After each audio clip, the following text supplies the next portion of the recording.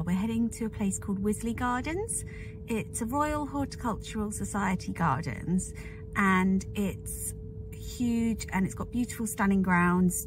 You know, you can walk for miles, but it's also got a gorgeous shop, and I think it'll be a really great place to pick up a few Christmas presents and possibly a couple of new decorations. He's already fast asleep, as you can see behind me, so I think he'll start off in the pram, but I have put shoes on him. I'm thinking he could have a little toddle around for the first time, kind of in the wild. He hasn't really walked around outside before, but he's not going very far. It wouldn't be for long, but I think it'll be fun, and fun for him to have a go. So we'll see how that goes.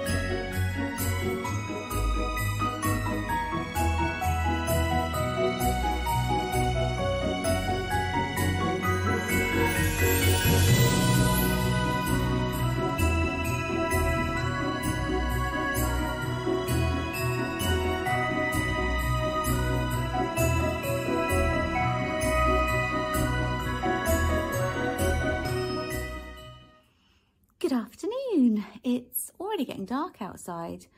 We had such a lovely morning at Wisley. It was gorgeous, so nice. The sun came out, we had a coffee, we had really quite a long walk. Johnny did quite a bit of toddling and pushing his own pram, which he enjoyed. fell over a bit, but he was pretty well padded out, so that was okay.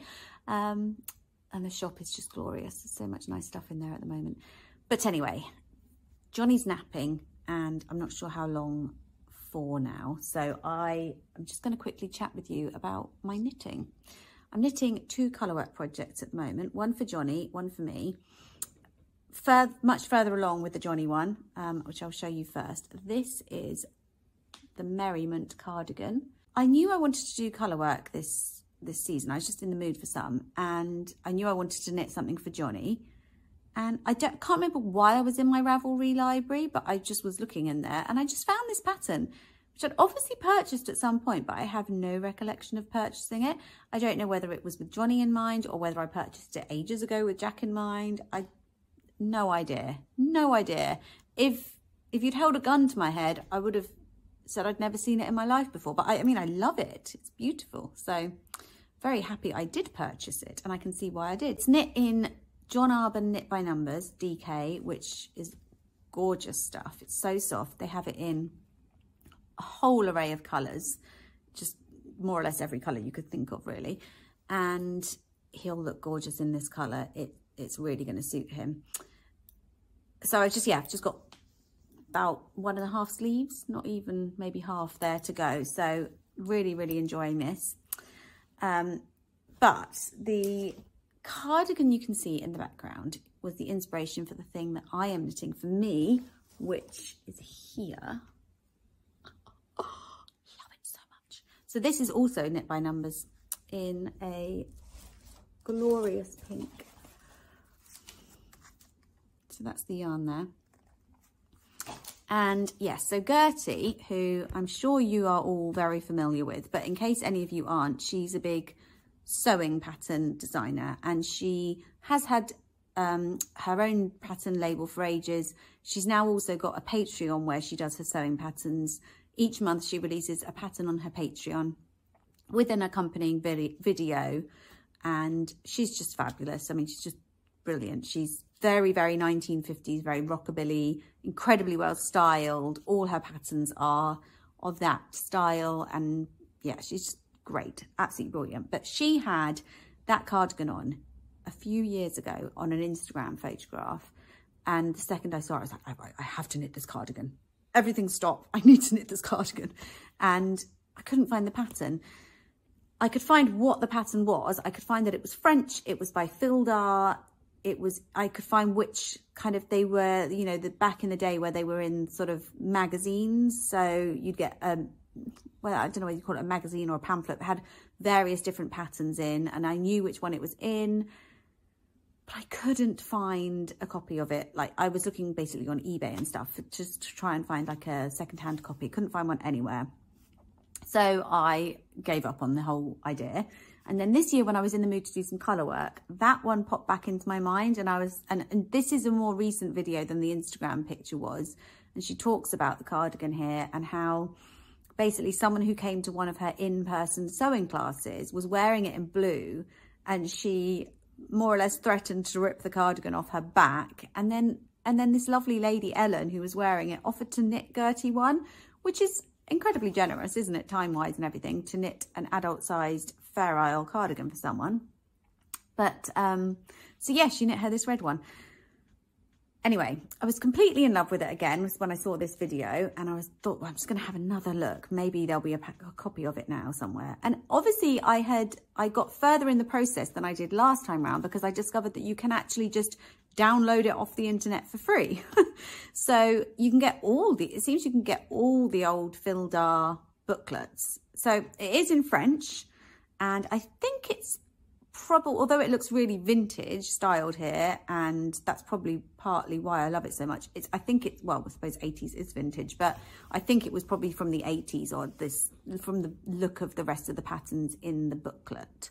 But it is knit in pieces.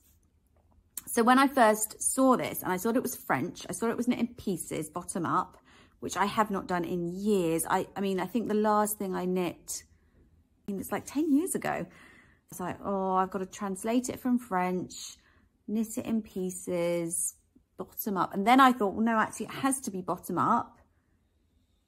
because otherwise the little dots that look like hearts bottom up, because Johnny's is top down, the little dots look like little mountains and I prefer little hearts.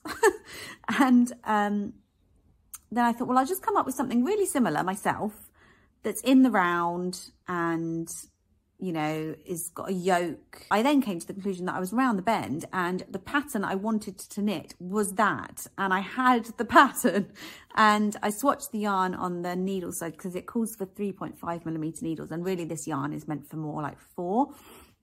But it's fine, absolutely fine gauge wise. And yes, I thought, no, I'm just going to knit. It wasn't too hard to translate the pattern because my friend Gaynor, when I was talking to my friends on our little WhatsApp group about this cardigan toing and froing in my brain, and I didn't know this, but with the app, you can hover over something that's printed out, which, to be fair, I did a bit of that, but it doesn't know knitting terms. So you kind of need to also then Google French knitting terms, which you can find glossaries online. It's you know, it's not difficult to do. And because some of my patterns are translated into French, the Whitmore sweater and cardigan are.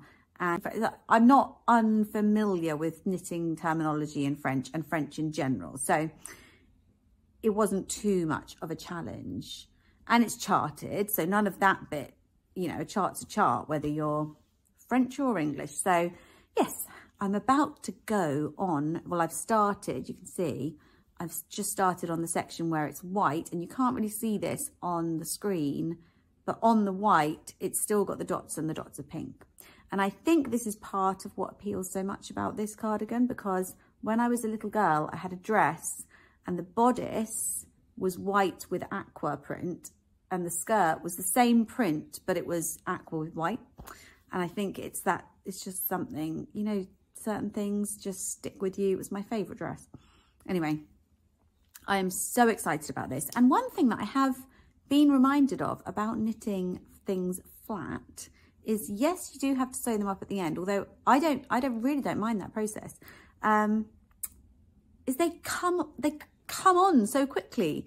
You know, you make a load of progress because you're only knitting that one panel, whereas if it's knit in the round, you're knitting the entire thing, you know, especially with a yoke, a top-down yoke, because you're also creating the sleeves for that first section. So it takes ages, whereas with this, I've zoomed through this back panel and then you get to move on to another panel and again, feel like you're making a lot of progress. And I do like that feeling. There is one other particularly odd thing about this though. I mean, it's unavoidable. I can see why it's the case, but every row of white, you have to cut your yarn and reattach it and begin again. Oh my goodness, this is another incredible thing Gertie's. Those are felt holly appliques, and there's little berries in there too, but you can't really see it. And I've been trying to convince Jan for years to let me have a bright pink Christmas tree, but he is just not having it. Yeah, so you basically have to cut the yarn and begin again, because they're every 4th row, and so they're always on a right side row, which is nice because you don't have to do any of that particular type of the colour work on the wrong side. Obviously you do when you get to the snowflakes, but because of that, yeah. But it's because the spacing is then so nice and even, you know, if they were because I thought, oh, maybe I'll just make them every 3rd row and then I can just carry the yarn up. But they wouldn't be, they wouldn't look as nicely spaced. I like how it kind of looks like polka dot fabric rather than like stripes of white. So anyway, I will just deal with those ends and I can just weave them into the seam. I don't mind particularly. But yes, I'm so excited about this. I cannot wait to see how it looks with a chunk of the white with the pink bit done. And yes, get cracking on that. But I think that's everything I had to say about it. Have you ever knit anything flat recently? Because I know that everything used to be like that, really.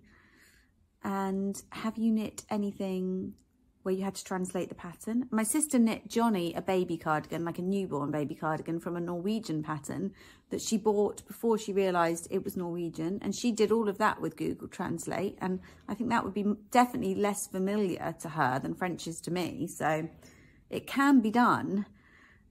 you just need the motivation to do it, which obviously I did have in this particular case, as you can tell by the fact that I've been banging on about this for about 10 minutes now. So anyway, that is enough about my colourwork cardigans that I'm working on. I'm going to go and sort out what we're having for dinner before that baby wakes up. I think we're just going to have a quiet evening. I want to catch up with some Vlogmases. I know that a few have dropped today. It does make December very exciting, but tomorrow we're heading off to see Jack's friend Charlie, who we actually met through them both having Perthes, but they've become really good friends of ours.